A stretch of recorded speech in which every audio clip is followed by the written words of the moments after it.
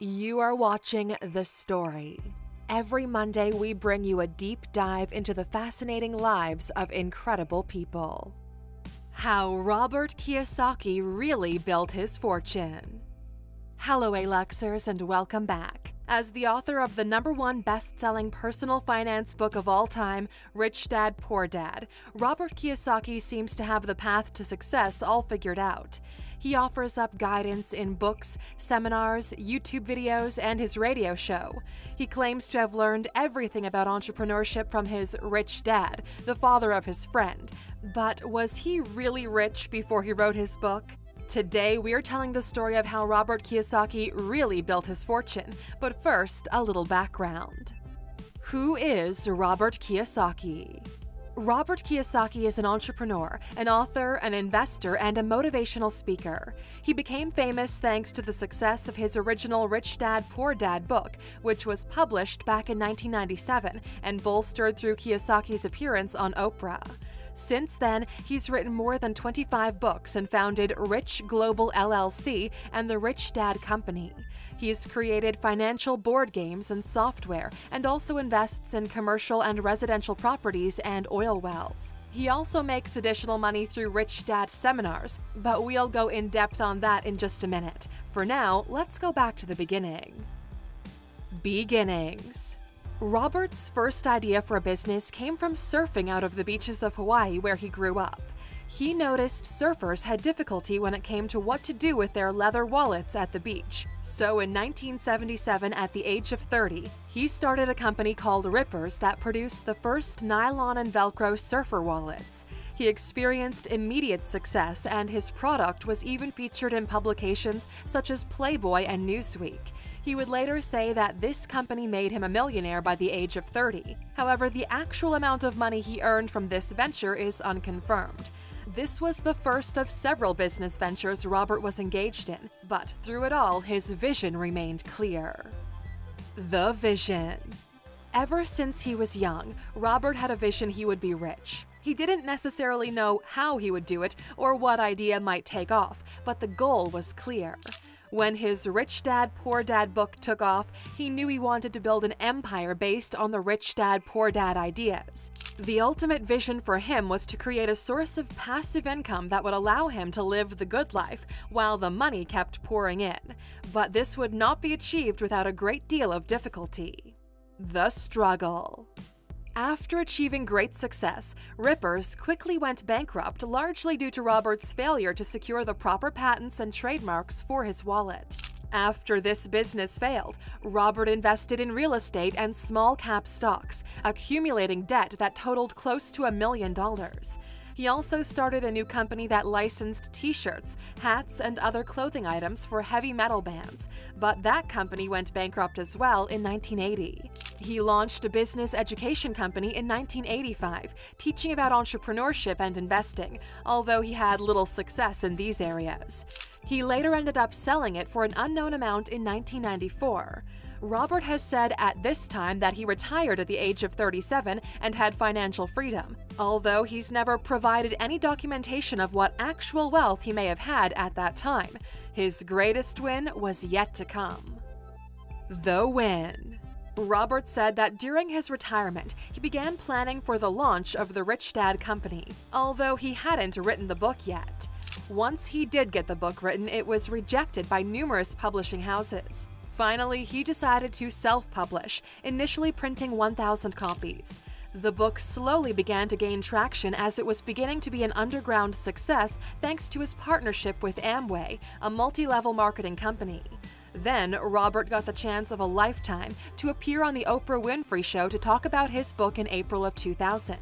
He almost missed out on this chance because he refused to reveal the identity of the Rich Dad, but he and the producers finally made an agreement.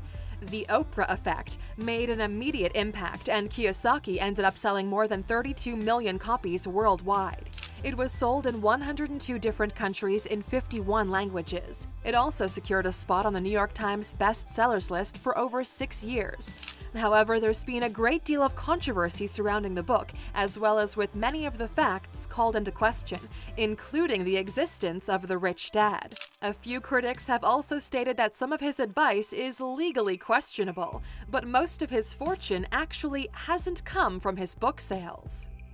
How he really made his fortune.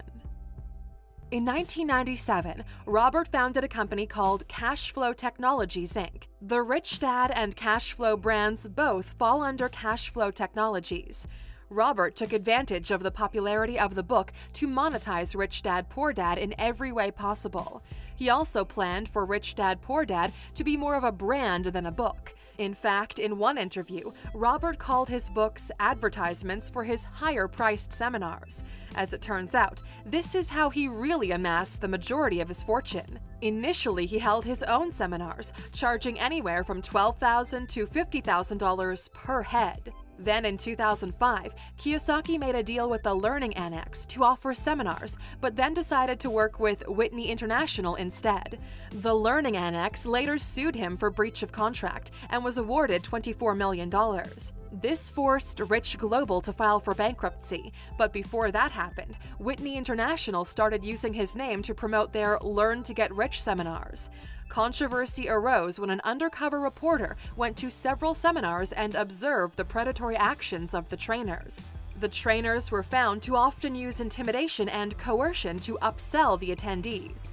For example, they would pressure attendees to pay for additional seminars, priced between $450 and $45,000, by increasing their credit limits. Those who went to the seminars were given scripts to show them how to ask for limits of $100,000 and were told to call their credit card companies on the spot. If anyone questioned their methods, they would be thrown out. Robert never attends these seminars himself and has expressed his displeasure at how they're run, but hasn't put a stop to them at all. Whitney International changed its name to Rich Dad Education and still presents workshops throughout the US and Canada. This is now Robert's primary source of income, making him at least $5 million yearly, although he does also continue to make money from book royalties and investments. The lesson. From Robert's story, one lesson that can be learned is to be resilient. When trying to start a business, failure at some level is almost inevitable. Things are probably not going to go just as you imagined, but being resilient and persistent will lead to success in the long run. Even though Robert and his work has been controversial, many people have gained insights and valuable tips from his words and ideas. However, you should be careful with who and what you connect your name and business with, because a wrong choice could be detrimental to your reputation and bottom line in the future. And Aluxers, if you're interested in checking out the book that started it all for Robert, Rich Dad Poor Dad is still available. In this book, Robert promises to change how people think about money and how assets and liabilities are defined. You can hear his bestseller on Audible while also saving about $20 if you go to Alux.com/freebook and sign up, so you can get the audiobook version for free thanks to our partnership with Audible. The quote.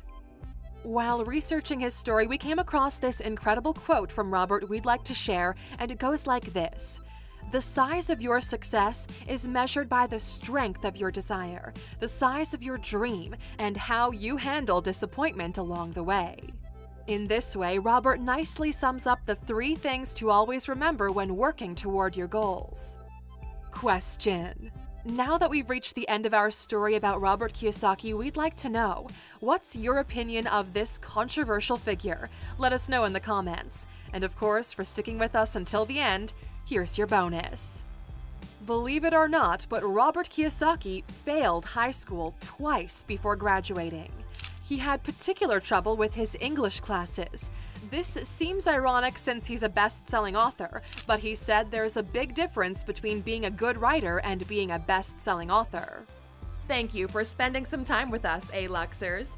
Make sure to like and subscribe so you never miss another video. We also hand-picked these videos, which we recommend you watch next. You can talk to us on all social medias or ask a question on our website, Alux.com. Thank you for being an Aluxer, and we'll see you back tomorrow.